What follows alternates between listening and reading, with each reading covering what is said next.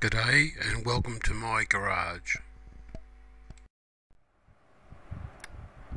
I've got one of the sector arms mounted to the faceplate.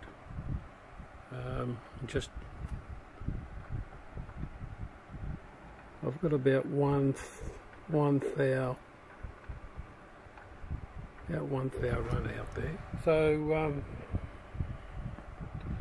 the sector arm is different to the book. I've got a knob here which are going to machine this arm down, and this out here should just clear the fraction disc.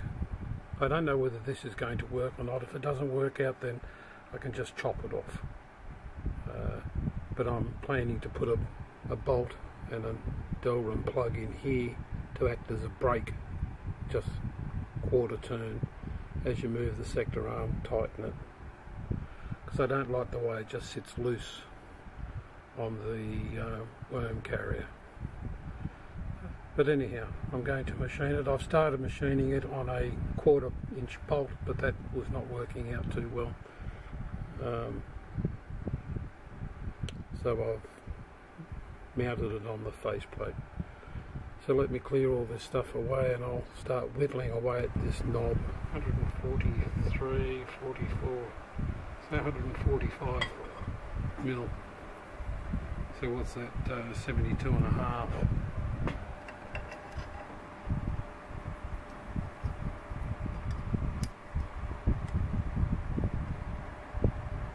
I've got about another 3 millimeters I've got to take out of that, and then face this off to the thickness of a hub, which is about 9.5 mil. I still have to measure that, but let me clear this stuff out of the way. Alright, I said this step here has to be right for 150 mil diameter, which makes that a 75 mil radius. So I'll just set this out to 75 mil. Oh, hang on, 75 mil. I've got to take off. This is a 10 mil bar, so it's got to take off 5, so it's a 70 mil radius.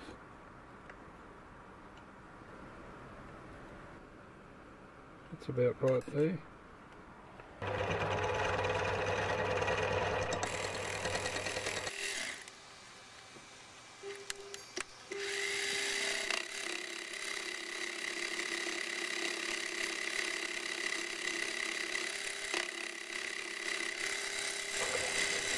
Trouble is I can't see anything.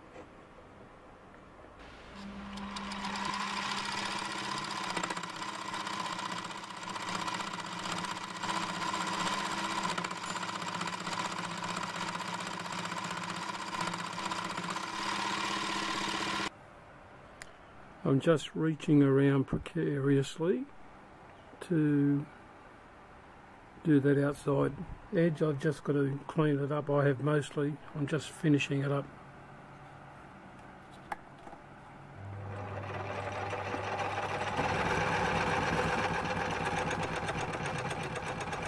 Biggest thing I have to watch out for is this part that I'm machining doesn't hit the carriage down on the bed itself there, and I can't see.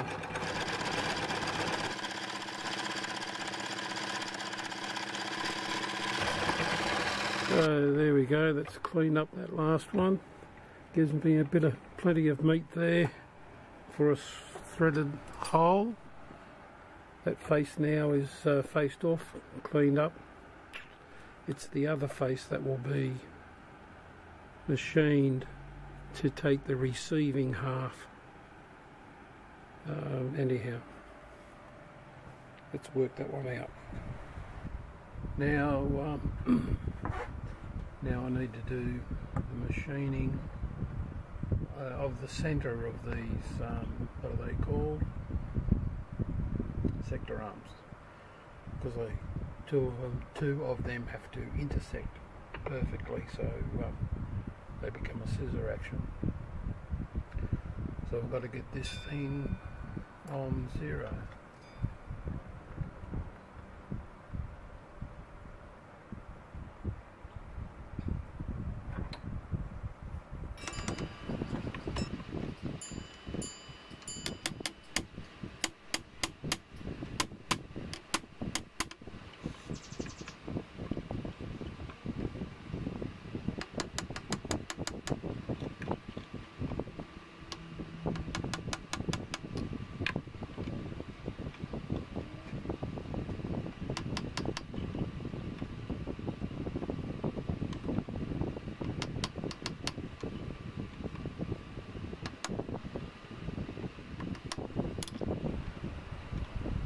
This one's causing me some problems.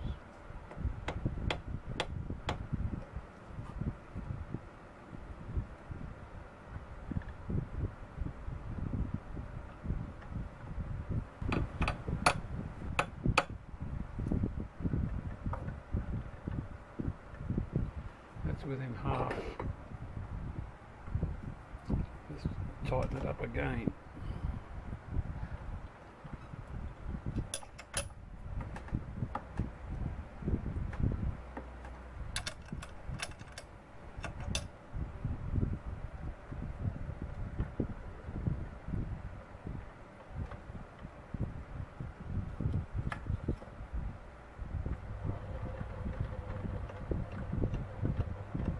Tooth there, 1 3/4 tooth there. So this hole has to come out to 32 mil. I'm putting a 16 mil drill into it to start with.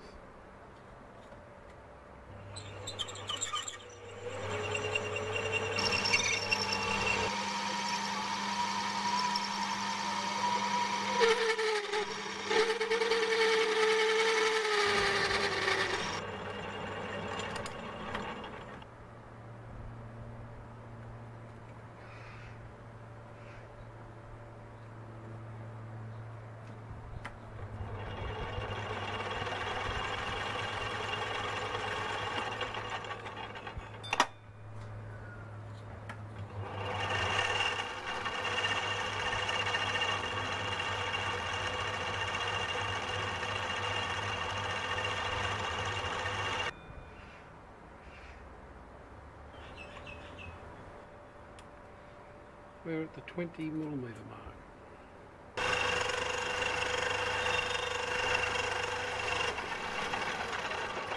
Alright, that was a mess everywhere. I don't know where I'm at. I've forgotten, lost my count. 27.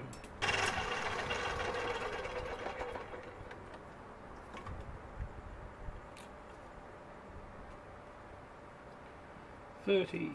Now I've got to go to 31.96, 95, or more to the point. It has to fit this hub.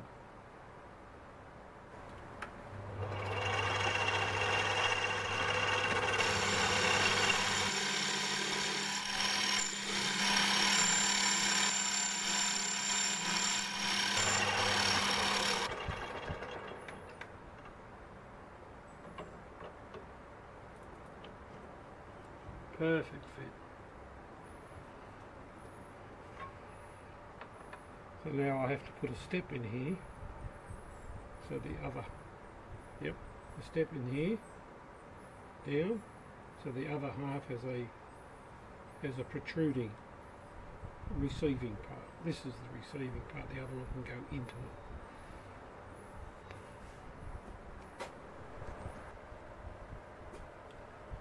Okay, this is the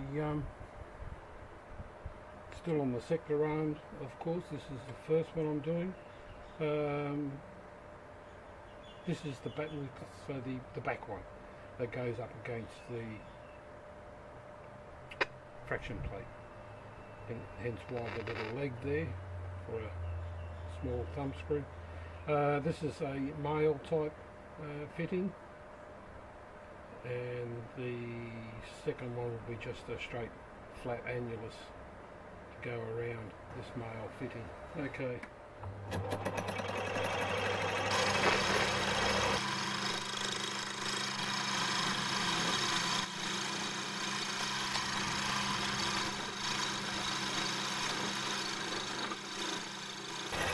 I'm only doing 10-hour cuts because of the way it's mounted, the way it's supported.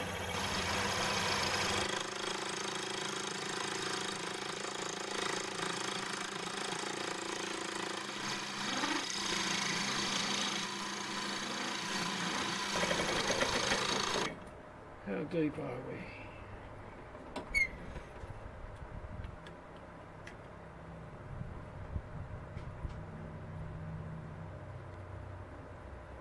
Four and a quarter, that's 8.5. That's the depth I want.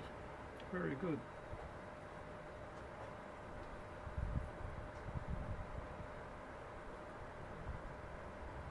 Yeah, 4.23 actually. Alright.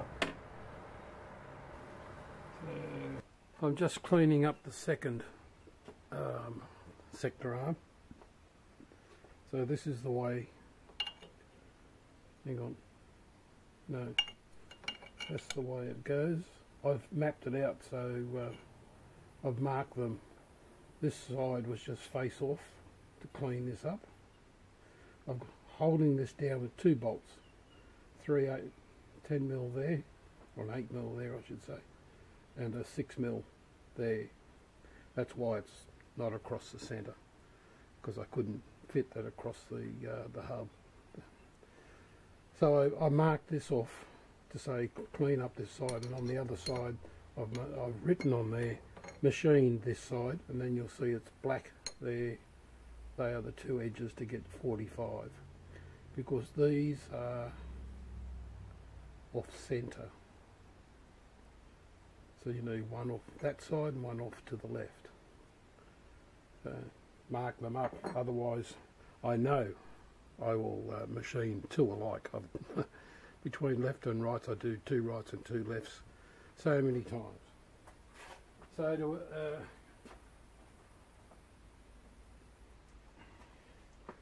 So to try and reduce that possibility, I mark it.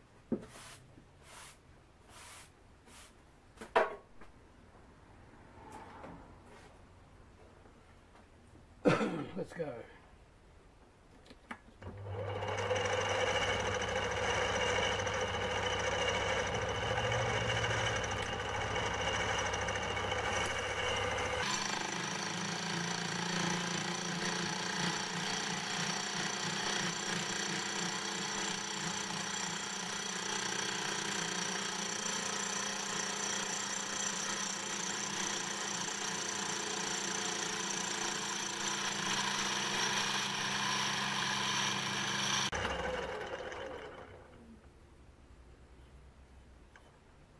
Taking a fair bit.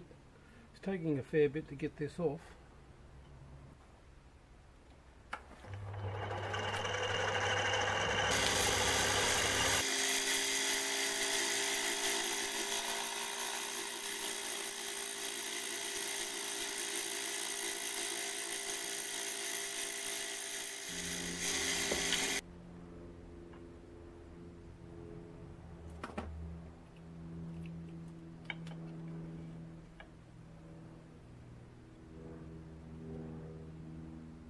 It's already down to 9.8. 9.8. I don't want to go less than 9, because I still have to clean up the other side. I'll go another 1/4 mil, 10th hour.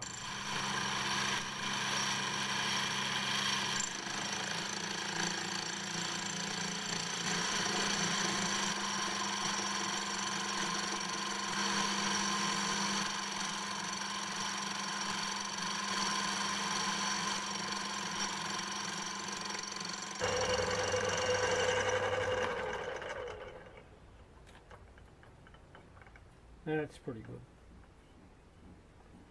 That will do it. 9.5.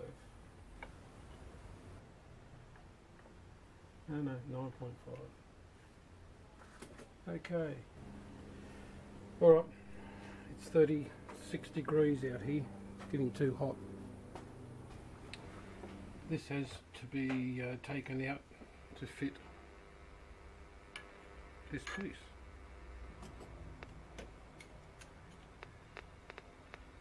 .78. I'll just zero that.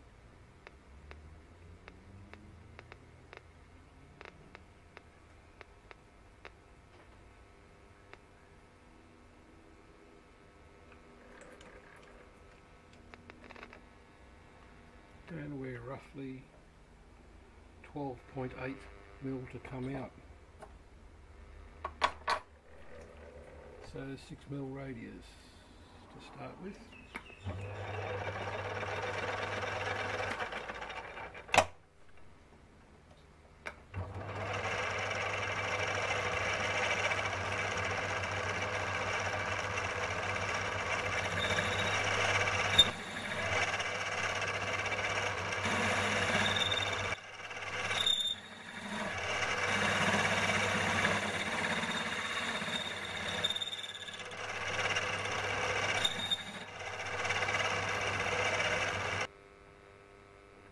Going to be awfully close.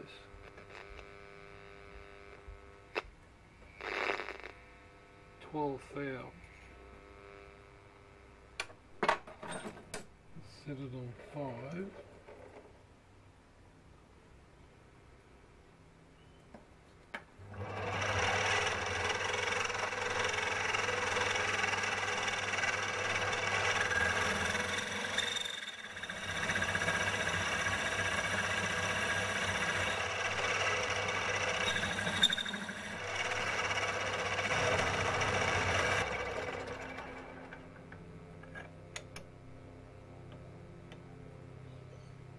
About a 2 thou too much. Alright.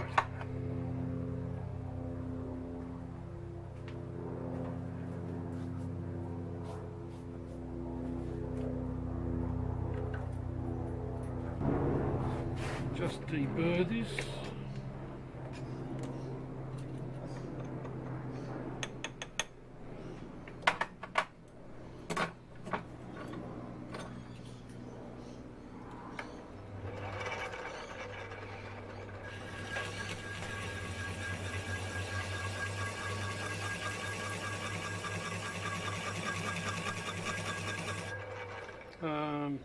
Silly, I've still got to face that off.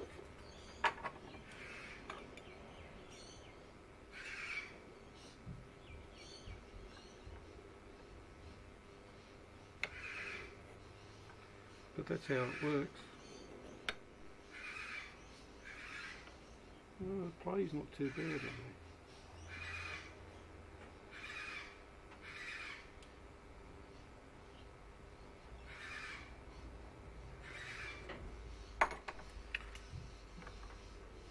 Just clean this face off. Oh, I've still got to do the recess on it. Silly. So this edge, yeah, okay. Just got to clean that off and then recess it.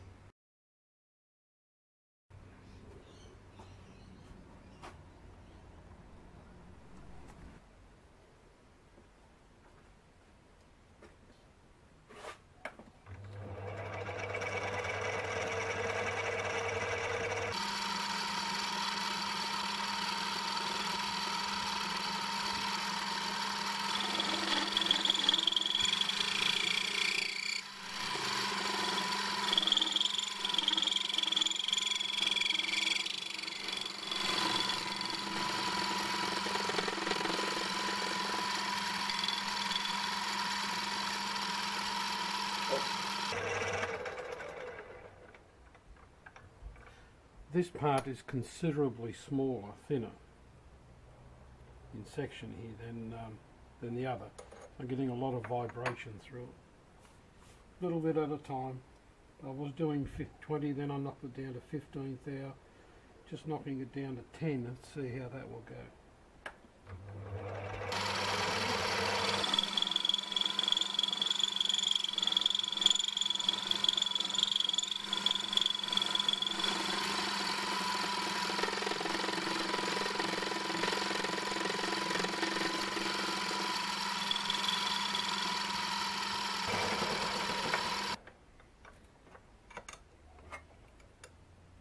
Not too much longer to go.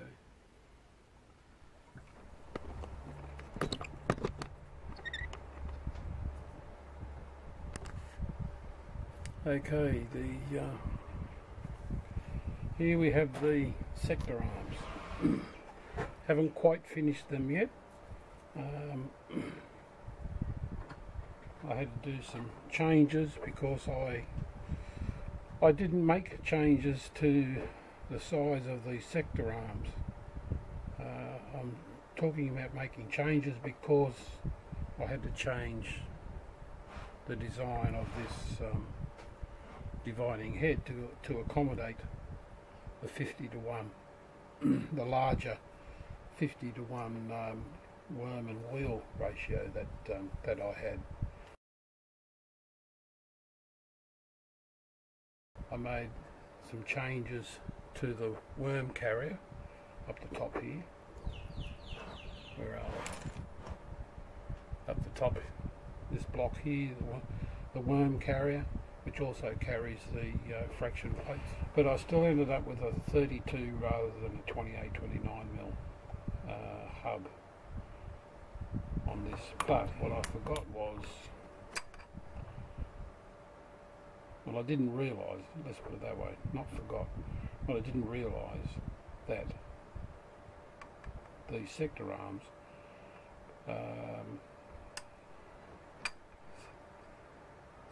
pivoting on that 32mm, this now had a smaller hub in the centre here to take the screw that locked the two plates together. So I've come up with a different method. I'm now clamping with a plate off the side here with an M4 countersunk. I tried the M4 hex drive, but the head was too big. The head was too big for this pin. Where are we? For this pin to clear the head, I need the pin, when retracted, to clear the head of that bolt. So the hex drive wasn't going to work, it was too thick. So I'm using a countersunk, which allows me to get it further in, even though it's only going through a 1mm plate.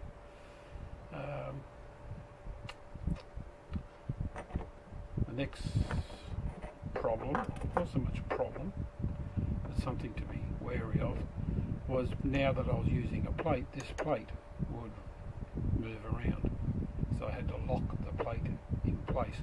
Already had a 3/8 or 10mm threaded hole here. That's the original in the plans to mount the sector arms to the faceplate. Already had a 10mm M10 thread hole here, so I thought I'll put a stud in there and engage the back of this plate so the plate now won't turn. So after those little difficulties, the plate stays pretty much in place if it behaves itself. I can now clear the indexing pin,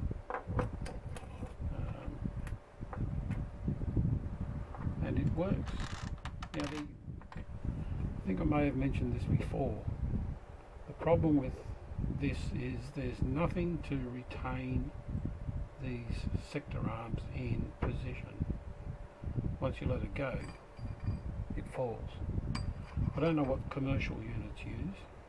I've seen a couple on YouTube. They just seem to have a clip in there.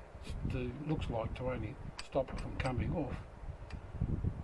But I don't necessarily see people holding the sector arm as they do their rotation. So what I've done is I've put a legger on the top here. I'm going to put a threaded hole in there, an M6, little brass button and a thumb wheel, and I'll just put them on the next position. Loosen that off a bit, and then using the thumb wheel lock this in place.